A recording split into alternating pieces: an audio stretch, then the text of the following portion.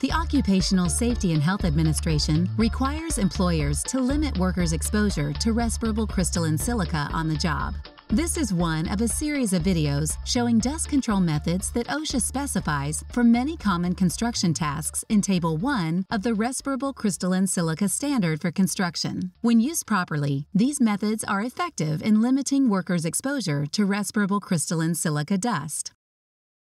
This video describes two methods that can be used to control dust when using a jackhammer or handheld-powered chipping tool on materials that contain crystalline silica: a water delivery system or a commercially available shroud and dust collection system. First, let's review the full and proper use of a water delivery system. To control dust created by a jackhammer or handheld-powered chipping tool, workers can use the jackhammer or chipping tool with a water delivery system. To comply with Table 1, the water delivery system must supply a continuous stream or spray of water to the point of impact. For example, a helper can spray a continuous stream of water at the point of impact from a portable pressurized canister or from a hose connected to a water faucet or water tank. Alternatively, the water delivery system can be mounted permanently on the tool. Instructions for retrofitting jackhammers with water delivery systems are available at www.osha.gov/silica. Whether water is sprayed by a helper or by a water delivery system mounted on the tool, make sure the amount of water is sufficient to minimize release of visible dust. It's also important to correctly maintain the water delivery system. When the water delivery system is not working properly, dust is not effectively controlled. With regular use, hand pumps can wear out, hoses can become pinched, hose connections may fail, and nozzles can become clogged. To make sure a continuous stream of water is applied at the point of impact, operators should regularly check that the water supply is sufficient. Check nozzles for damage, remove clogs, and be sure hoses and connections are intact and functioning correctly. Now, let's review the full and proper use of a commercially available shroud and dust collection system. A shroud and dust collection system can control dust created by a jackhammer or handheld-powered chipping tool. To comply with Table 1, the dust collector must provide the airflow recommended by the tool manufacturer and have a filter with 99% or greater efficiency and a filter cleaning mechanism. It's also important to correctly maintain the dust collection system. When the dust collection system is not working properly, dust is not effectively controlled. With regular use, the shroud or cowling can become excessively worn, vacuum hoses can become clogged, filters can become overloaded, and dust collection bags will fill up.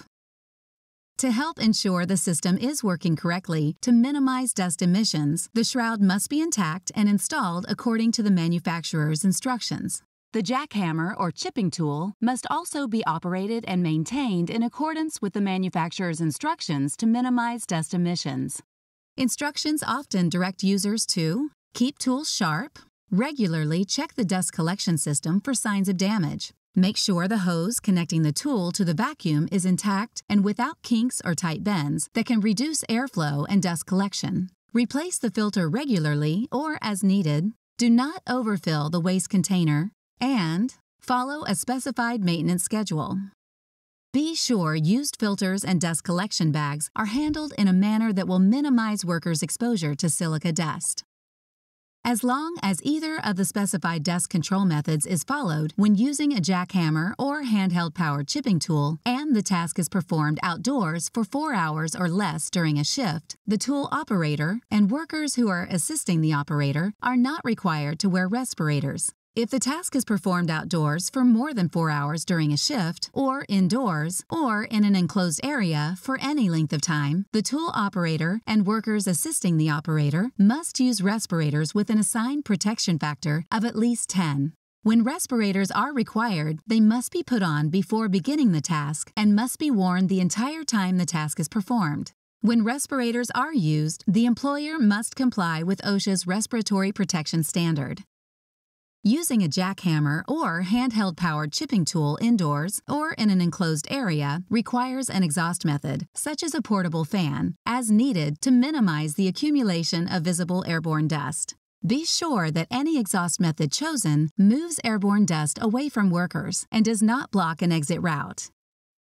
Employers who fully and properly implement the appropriate dust control method specified by OSHA in Table 1 are not required to measure the tool operator's exposure to respirable crystalline silica or the exposure of other workers assisting with the task.